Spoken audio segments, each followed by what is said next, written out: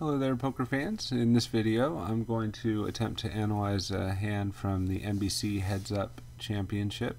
This is a hand between Eugene Katchalov and Joseph Cheong in the round of 16. It's very early in their match, not the first hand, but one of the first few. It was the first one that they aired in the match, I believe. And this hand was also featured on YouTube by the Poker Guys. They did a breakdown of this hand, which I would encourage you to watch before you watch me run through it here. That way you'll get to see the hand air on TV in their video, and you'll get to hear them analyze it just from a poker mind point of view, and we'll see how well this program matches up with their analysis. And I'm going to put a link for that YouTube video in the description of this video, so go ahead and look for that. Give it a watch and then come back here. Alright, so let me go ahead and show you how I'm going to set up to analyze that hand on this program. The first thing is I'm going to enter replay mode, so I'm going to click on hand replay, and it's heads up, so I'm going to sit out all the players but two just by clicking on those. And then you always want to be in the situation where your player one and the other player you're trying to kind of figure out is one of the other ones. So make sure you leave player one as one of the players sitting in. And then just so it's easier for us to remember, I'm going to put names in for these folks. So for Joe or Joseph, I'm going to put that for player 6. So player 6, set player name, and now that'll say Joe.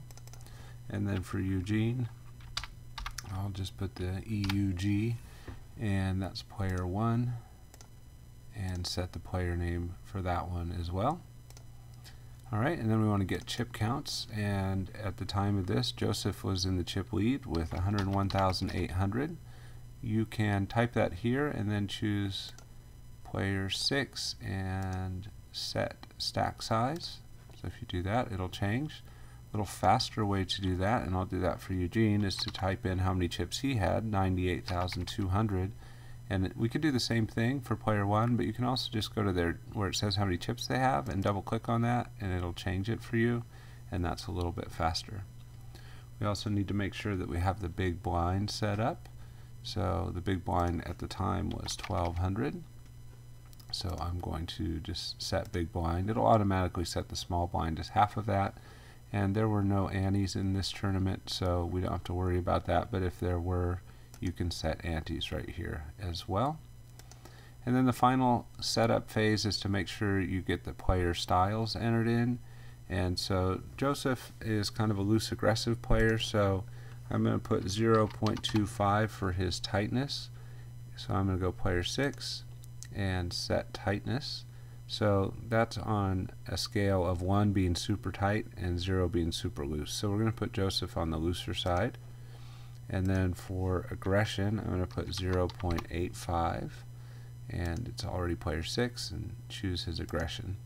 If I mouse over the name here, then down here you'll see their tightness and aggression come up. So we can see for Joseph we have that currently set to 0.25 for his tightness and 0.85 for the aggression, so he is loose aggressive, and that's being read in the teal there.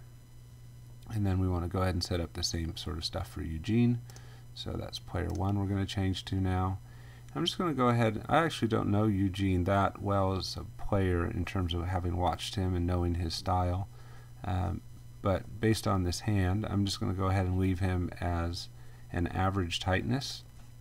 And I'm going to set him as kind of passive. If you watch the hand, he certainly played it passive. And I'm saying passive because when I set his aggression, I'm putting it below 0.5, so above that would be on the aggressive side, below that would be on the passive side. So I'm going to go ahead and set that. And we'll mouse over and make sure that's as we wanted it to be, so he's tight, 0.5, aggressive, 0.4. And I don't think that he's normally a super passive player, but he seems to play that way against Joseph, which maybe makes sense against a really loose aggressive player. Alright, and then we want to make sure the dealer button's in the right place, so we can just hit the advance button, make sure that is on Joseph, because that's the way the hand actually played out. So get that set up, and then the next thing is to put in our cards. So we're looking at this from the point of view of Eugene, and he had ace 10 of diamonds. So I will set that, and then Joseph just limped in from the button, kind of surprising for an aggressive player who would raise most of his buttons. So when he does that, we can get an initial read on him, and it says he could have anything, but the stronger hands, which are in red here, are ones that he probably doesn't have, because we're thinking he would have raised with that sort of hand. And then kind of a surprise here, but Eugene just called, so against this aggressive player, I guess he's trying to trap him a bit. So that's how we went to the flop. And then the flop was a bit of just almost a miracle for Eugene. It was the Jack, King, and 3 of diamonds. So he flops the absolute nuts here at the beginning, as a ace high flush, even has a royal flush draw. So if you mouse over your card or your opponent's card, either way you'll get the same read. And it talks about like what's the chance that you have the best hand. And so right here when it says 100%, that's because we have the nuts right now. We know for sure there's no way that anybody has a better hand than us. And when you get in that situation, you could either check or bet. And I think that Eugene probably should have considered betting here, because King, Jack, 3, there's a lot of ways that could hit Joseph's hand. According to this read here, there's a 40% chance he has some worse hand than us, 36% chance he has nothing, in which case he would fold. So those are the hands we kind of don't want to bet against. And then there's some drawing hands down here for a pretty decent chunk. So I don't think it would have been that bad to bet. There's a decent chance he would have either had a hand where he would have called us or some sort of draw where he would call us. But Eugene checked, so we'll go ahead and take that same line. And then Joseph bet 1,600, and with such an aggressive player, that could really almost be anything after we check to him. So when we look at this grid, anything that's maroon we were taking out of his range. Nothing is currently out of his range, so that shows, you know, what it's like to play against aggressive player. Very hard to put them on a hand. So I think again we could do that same analysis here. We could raise maybe, because there's only a 24% chance he has no hand. So if we raise, there's a decent chance we'll get some calls out of that and get some value out of our monster hand that we flopped. But that's not the way Eugene played it, so we'll do what he did and just call. And the next card weakens our hand a bit. It is the Jack of Spades, so I'll click on the Jack of Spades and then click Deal. And you'll notice that after it processes through the hands and we look at Joseph again, we now see that we no longer have a 100% chance of having the best hand. Now that the board has paired, it's possible that Joseph would have a full house. If we scroll down into his possible hands, we see that we're way up near the top of his list. This would be the absolute best he could have. Would be 2 jacks for 4 jacks, or 2 kings for kings full, king jack for jacks full, and jack 3, 3, 3. Those are all full houses that could beat our nut flush. However, most of those are very unlikely for him to have, because he's such an aggressive player. It's hard to imagine him limping in with those hands. If you're going to raise almost everything, you should probably raise your strong hands too. So we're still feeling pretty good about this. He decided to check again, and Joseph went for another bet, so he bet for 3,000. So if we're trying to induce him to bluff, it seems like it's working. He keeps betting. At this point, now that he's bet with the paired board, that could make us a little bit more worried that we're beat, but not much. We still feel very strong about our hand, so we could still continue to consider raising. Personally, I like a raise in this spot right here, because there's a good chance that he has some sort of hand. There's a good chance he's drawing. There's not a real big chance that he has absolutely nothing. And my philosophy here would be to get in a raise while his drawing hands would still be willing to pay me. I think Eugene was thinking he would let those hands bluff again on the river, and he just went for the call. And then the 4 of spades came. So check that off on the template and then click Deal. And Eugene again went for the check. I guess at this point it continues to make sense to keep telling that story. And Joseph bet out at this point for 6,600. And now we'd have to think about what we're going to do. So at this point, like our slow play options are done, right? There's no more cards to come, no more tricks to be had. So at this point, I think we want to think, what's the chance we have the best hand? So 93.10%. So really good chance we have the best. So we could call or raise. And so if you're thinking about a raise, you should click the what if button to think about that first.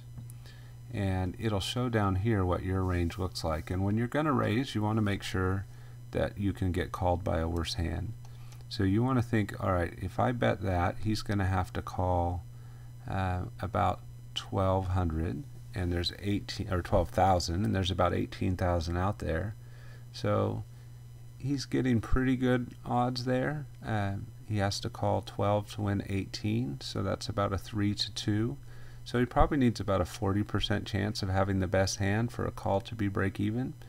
So if you look at your own range here, if you go down to the spot where it says 60% or 58%, if he has a hand better than this, 8s or 9s, then he can beat 60% of, 60% of our hands would beat him, but he could beat all the ones below, which would be about 40. So he needs something around the range of 8s or 9s to be able to call us. So if we look here, 6.9% of his hands have us beat, and then drop down and find those 8s or 9s. So we're going to go past some flushes and ace king hands and stuff like that. So here's the 8 showing up, and that's at 41%. So he has about 41% of his range could call us, and only about 7% of that beats us. So there's a lot more hands there that could call us and pay us off with a loser than would beat us. So I think Eugene's raise makes sense, and he went to 18,000. And then at that point, Joseph did something that made Eugene's face contort. He went all in. So let's just set that as 100,000, which would put us all in. And when we do that, and we look at Joseph now, we have to be worried that we're beat. We just check raised, and he re-raised us back. The number one hand that shows up in Joseph's range is 4 and a jack, which makes me a little proud, because if you've watched the video, you know that's what he actually had, was a jack 4, and the program says 25% chance that's what he's holding now. Would we have called or folded? Well, at this point it still says we have just under a 50% chance of having the best hand. So given the price, you'd think it'd be pretty tempting to call. 125,000 in the pot, and we need to call about 78,000, but we would be out of the tournament if we're wrong. And the amazing thing is that with the nut flush and even the passive way he played it until the river, he found a fold there and got away from the loss against Joseph's jack 4. So given this chance, the math there kind of says to call, but if you listen to the analysis from the poker guys, one of the things they're saying is that given the size of this bet, which my program doesn't really consider too much, Joseph is probably not bluffing. And when you take that into consideration, and you know that he thinks that we have at least 8s, then anything under 8s would be a bluff for him. So if you go down and find hands like that in Joseph's range that are below 8s, let's see, where would that start? Below the jacks, I guess. So somewhere around here are his bluffs. If you don't believe it's a bluff, you could take out that portion, and that's about 25% of his range.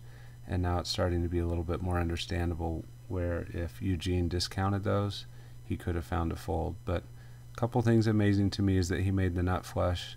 Joseph Cheong caught up with the jack 4 for a full house. And yet Eugene was still able to get away with a decent amount of chips left, and the poker guys say he went on to win this tournament. So pretty amazing. And then the other thing for me that I'm just kind of proud of is that in my program, jack 4 is lit up as the number one holding that Joseph could have had at 25.2%, and that really is what he did have. So that's how you can use this program to try and analyze a hand that you've seen, and you can do similar work to try and analyze your own hands that you've played.